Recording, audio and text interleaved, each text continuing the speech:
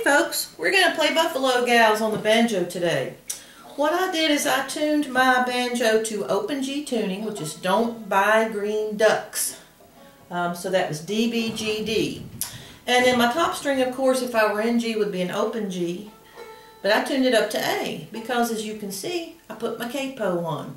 It's a simple song. It has open G chords and D chords. D chords are a little stair-step chord with your first finger on the second string first fret, your second finger on the third string second fret. So the basses will start 1 and 2 and 3. Bum bum bum, Buffalo Gals, don't you come out tonight, come out tonight, come out tonight. Buffalo Gals, don't you come out tonight and dance to the light of the moon. That's it. That's it for both parts. When you get your claw hammering going, you